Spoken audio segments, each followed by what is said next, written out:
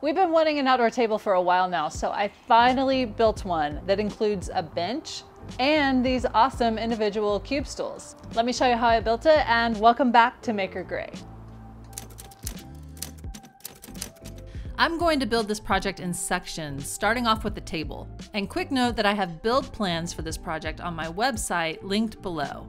This whole project is going to be made from cedar, and if you spent any time on my channel, you know that it's an excellent wood for outdoor use. I started by cutting down some 4x4s, which will be the legs for the table and the bench.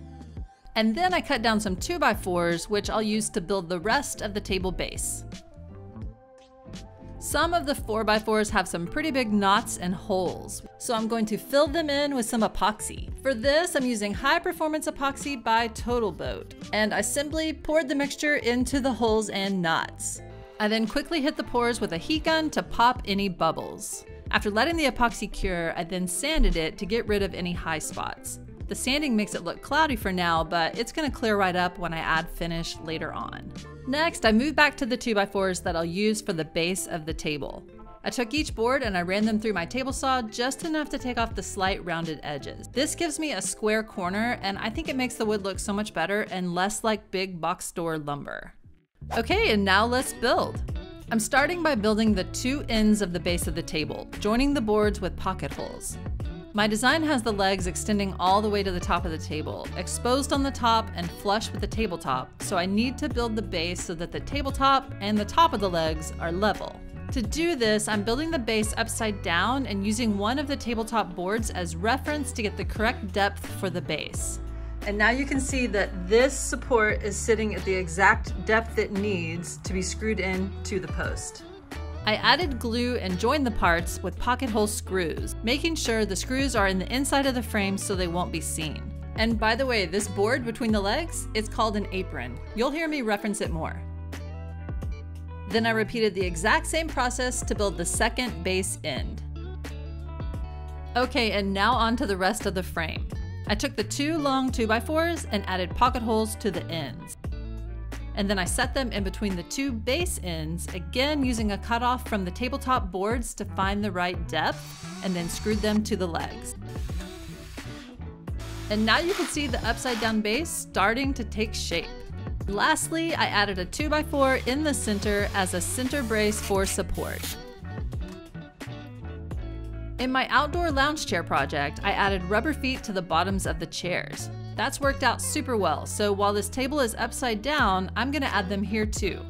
These generally protect the bottom, but also hold the legs up off the ground and out of any possible water when it rains. The tabletop is going to be made from 2x6 cedar boards. I need to glue up these boards to form the top, but the edges are super rough. So I used my table saw and just barely cut off the edge, leaving it smooth and straight. Then I laid them out, making sure the nicest sides were facing up and the end grain was alternating directions to combat any twisting or warping in the future. Here you see me lining out marks across the seams where I'll be joining the boards together. These marks are going to guide my biscuit joiner, which is just a tool that helps to keep the boards aligned during glue ups by cutting out slots in the mating edges. If you don't have this tool, you could also use dowels.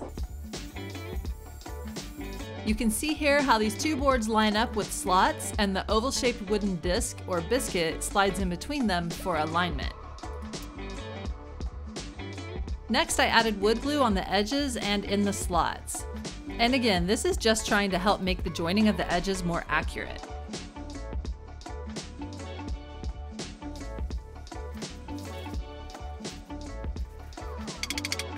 Before the glue up, I made some caul boards, which are just flat boards with packing tape on the contact faces so that the glue squeeze out doesn't stick to them. They help to keep the table flat during glue up.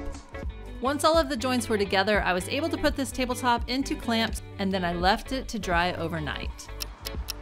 That made me sweat. To attach the top, I'm gonna use these tabletop fasteners, which connect the tabletop to the base while still allowing the top to expand and contract with humidity changes.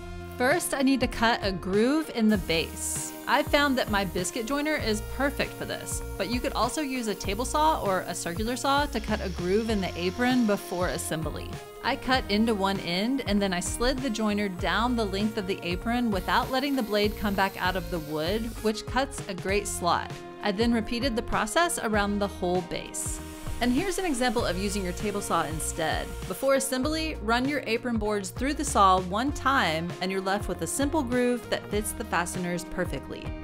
Now, with the top glued and out of clamps, I can move it to the top of the base and prepare to connect it.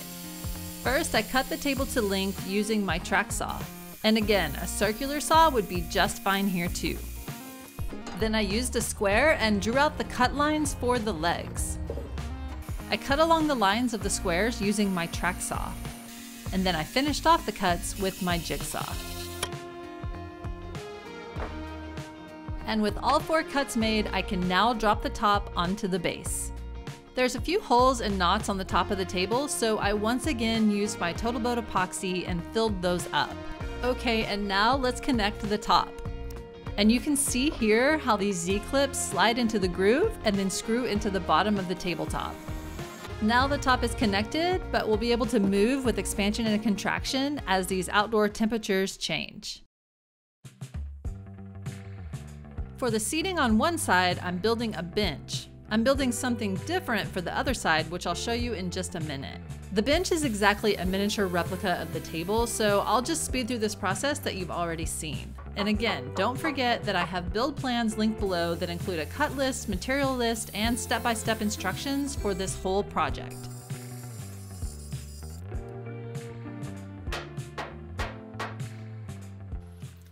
For seating on the other side of the table, I thought it'd be fun to build something different and create individual cube stools. For this, I got 2x8 boards and tried to cut them to length on my miter saw, but my saw isn't quite big enough and it was cutting short. So I instead cut them all with my track saw. And again, a circular saw would also work great. I want my cube stools to come together with 45-degree bevel joints on each end. So for this, I'm using a crosscut sled on my table saw. I clamped a stop block on one end so I could set my boards against it and easily make repeated cuts at the same length. These boards are so thick and I couldn't get my angled blade all the way through them. So after making the first cut, I just flipped them over to finish off the cut. Alternatively, you can also easily cut these bevels with a miter saw or a circular saw if you'd like to cut yours with those methods instead. And if you don't want to mess with bevels, you can absolutely build these stools without them and just butt join the square edges. It would still look super cool. Okay, and now I'm gonna pair up each board and glue them up to make one wider board. And just like the tabletop, I gave one edge on each board a run through the table saw just to take off the rough edge. Then I added glue and clamped them together to dry overnight.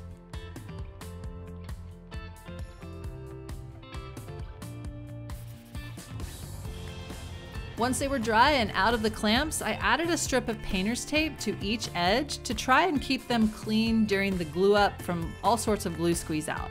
I then added a liberal amount of glue to each side and then I set them in angle corner clamps to glue up the parts square. I personally glued up each side separately, leaving them to dry overnight, but if you feel comfortable gluing up the whole cube at once, it's definitely doable and definitely much quicker.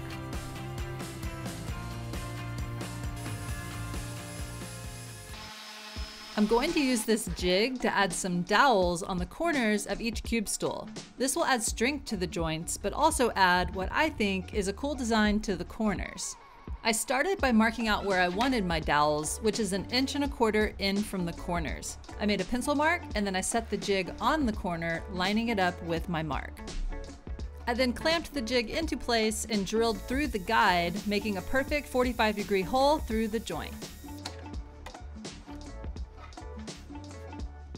I worked my way all the way around and drilled holes on all 8 corners of the cube. And by the way, if you're interested, I've left a link to this jig down in the description below. And now I can grab some dowels, cut them a little long, add some exterior rated wood glue, and then hammer them in. I added some painter's tape to help protect the surface, and then I used my flush trim saw to cut them flush to the cube. I then worked my way around, adding dowels to each corner and cutting them flush. And finally, a good sanding really finishes them off. And just like on the table and bench, I'm adding rubber feet to the bottom of the stools. The last thing I need to do is add some finish to all of these parts. You know from watching my channel that I love Total Boat finish on cedar, and this is the same recipe I used on my outdoor shower. First, I'm adding Total Boat's Wood Sealer Varnish Primer. It fills the wood grain, seals the fibers against moisture, and it protects against the sun. Over time, cedar turns gray, but I prefer to keep mine the original color. This finish is perfect for that.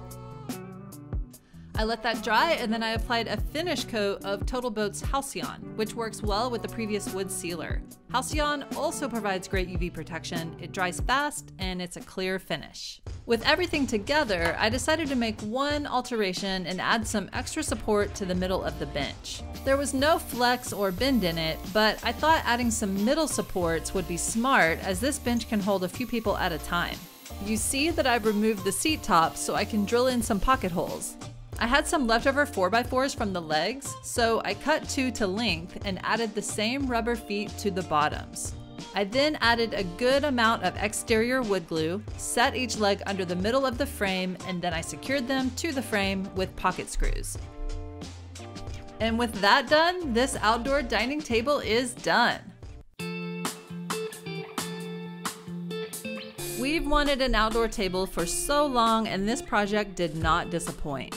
It's sturdy and beefy, but also has clean modern lines, and the warmth of cedar, which you guys know is my favorite. This table would look great with only benches or only cube stools, but I'm so glad I went with both because I think the combo works really well. A bench is easy and sturdy, but the individual cubes give seating flexibility and mobility. I can see a cube being pulled up to our pool or next to our outdoor lounge chairs for extra seating in that area too. It's so gratifying to see this whole build in place on our back porch, and I can't wait to fill it up with friends and family for some meals. Don't forget that I have build plans for the project linked below, and if you'd like to see more of my outdoor or furniture projects, there's a link below for that too. Thanks so much for watching, and I'll see you on the next project.